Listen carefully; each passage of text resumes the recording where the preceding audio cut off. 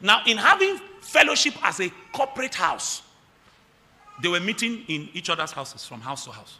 House to house. They fellowshiped one with another. That fellowship was each person surrendering their private interests and uniting under God's purposes. Partnership. So in the corporate fellowship, individualism is not allowed in the corporate fellowship.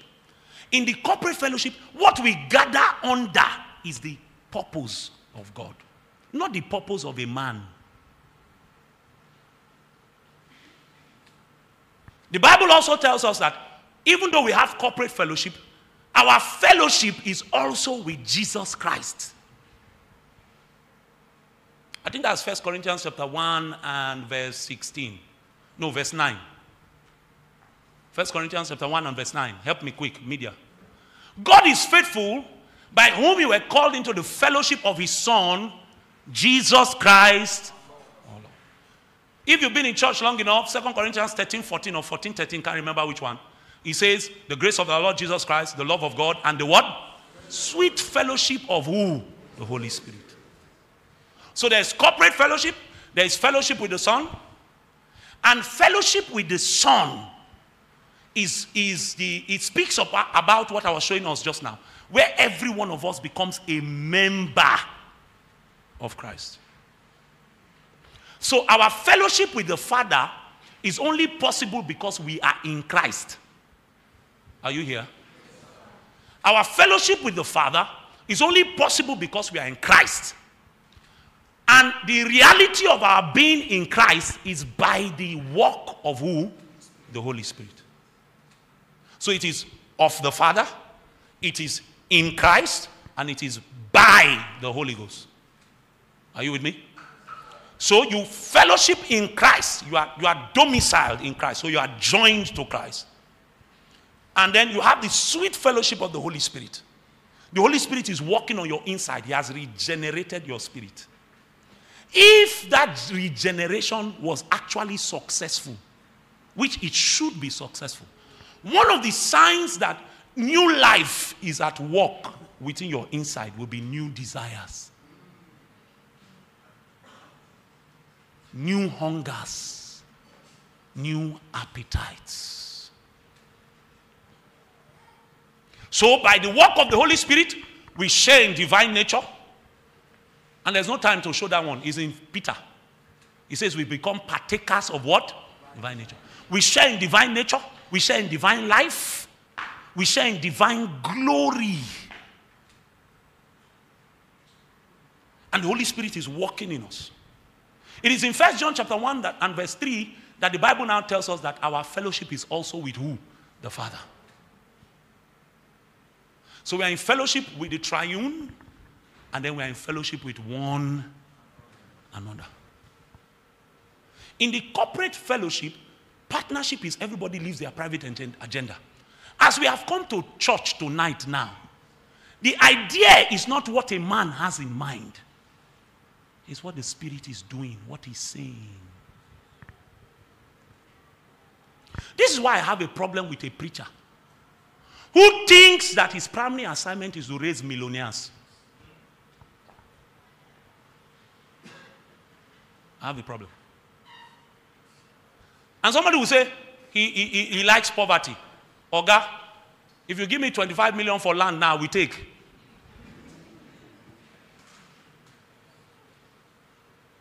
But you see, God's primary purpose is not to make you rich. You may not like the teaching, but it's true. Do you know, my brother, do you know that the easiest thing for God to give you is money? The least miracle to celebrate is money. And what do you know that there's a way God will lift you? There's a way you will be deep into God in fellowship. You will no longer need to take care of your own needs. You will now find out that you don't need money. You enter a supermarket like this without 1 naira. But when you kneel down in your closet, the Holy Ghost, you say, Daddy, cornflakes has finished. Say, Say, do you like Goldie Mon? Say, I've not tried Goldie Mon before. Say, okay, this week I want you to try Goldie Mon. You say,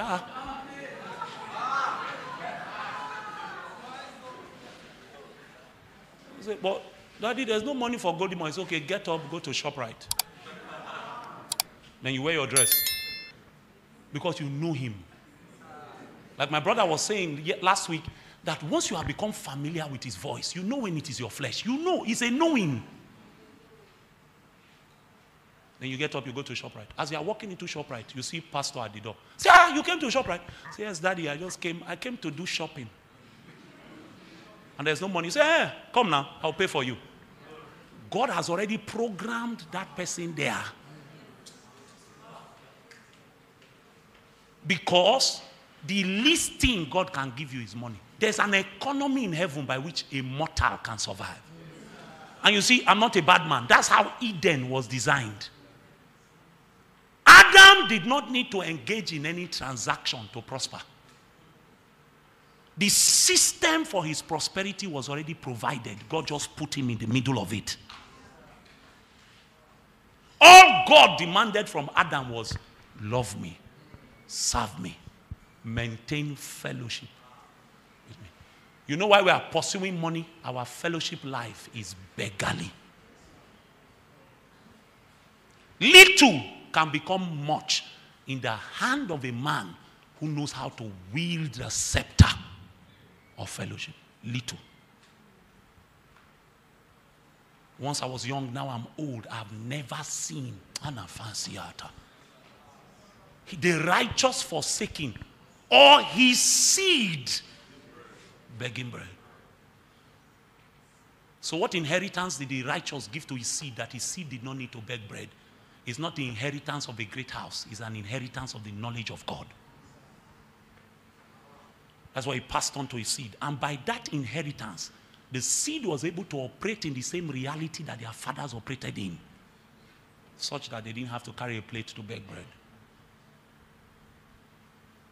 We've not known the way of the great immortal spirit. That's why when your rent expires, you are in panic. And even the people who insult your God, you are kneeling down to beg them for money. When will you take advantage of what you have with God?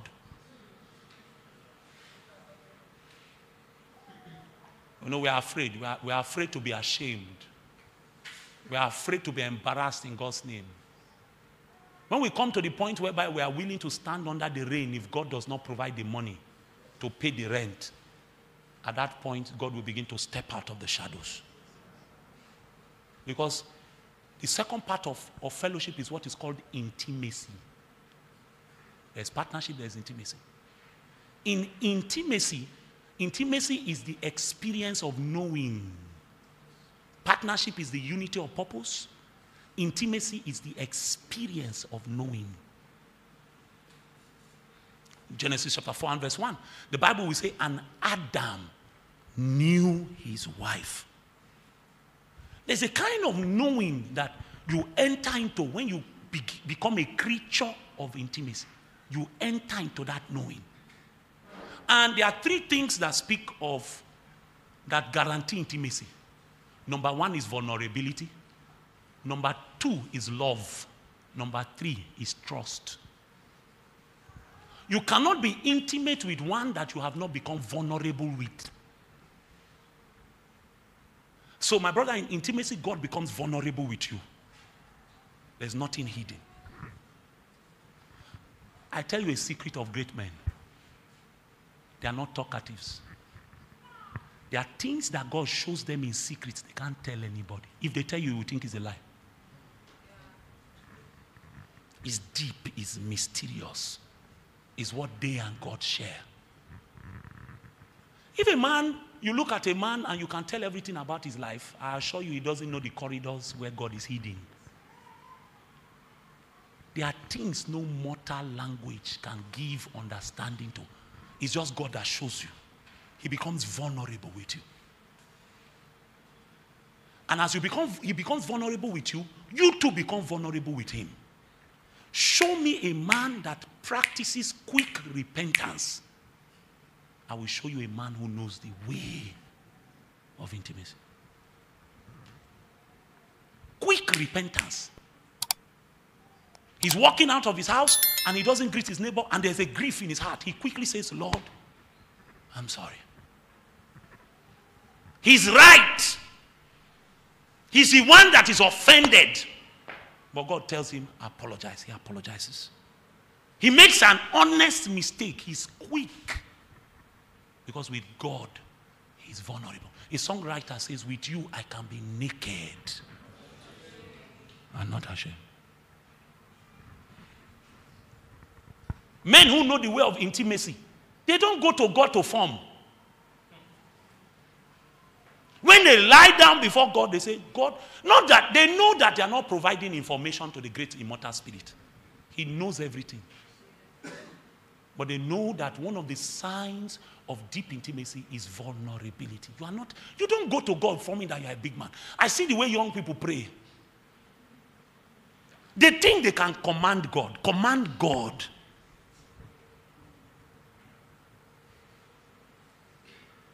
In fact, some people think they can manipulate God to do something for them. That God is not seeing that this thing you are doing is manipulation. A God that is omniscient, that even knows what you want to think before you have even thought that you want to think it.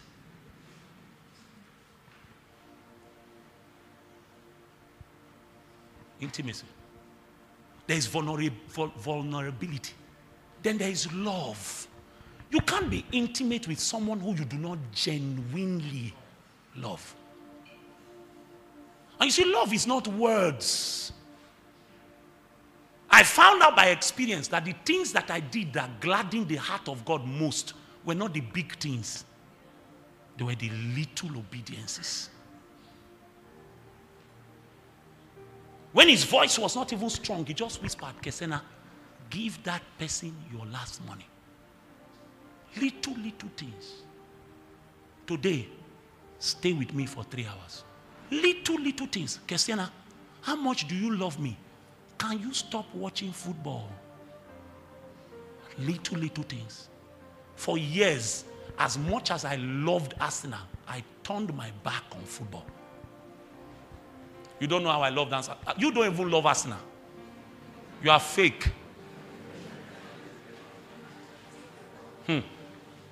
Gunners for life. Don't joke.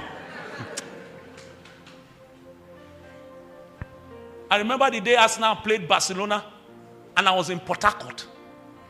I was a Christian, a man of God. When Arsenal scored, I removed my shirt. Elevaluzana. Ran from, because where I was staying, I didn't have money to rent a hotel that day.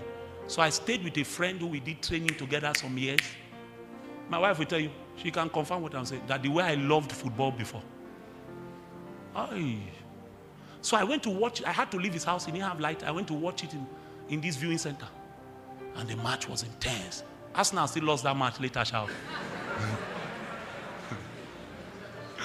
The Arsenal fans will remember the match I'm talking about. Champions League final also. 2-1. They beat us 2-1.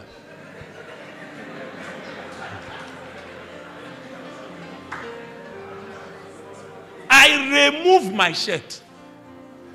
I ran into the street like a madman. That's how much I loved Arsenal. And the Lord came and said, this football will kill you.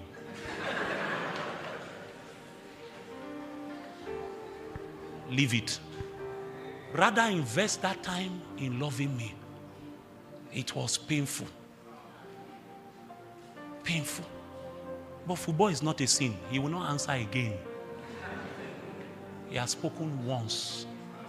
Your own is to hear it twice.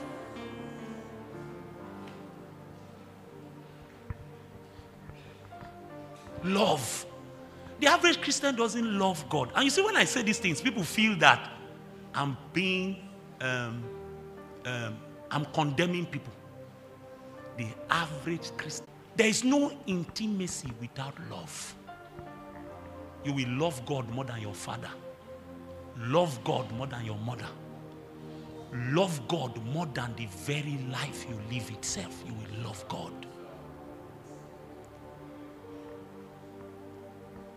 Whether when you are feeling okay or not. In fact, I say to you by experience, it is behind the veil in that Holy of Holies that you will learn to find comfort. You'll be wounded. You are in pain. You can't tell anybody. You just enter there. With you, Lord, I can be naked and not ashamed. See the way this person spoke to me. You are not ashamed to cry. You cry there. Even if you have chest with 82 pack. In that place, you cry. You cry. When you have wept a while, then you will now hear his voice of reassurance and comfort.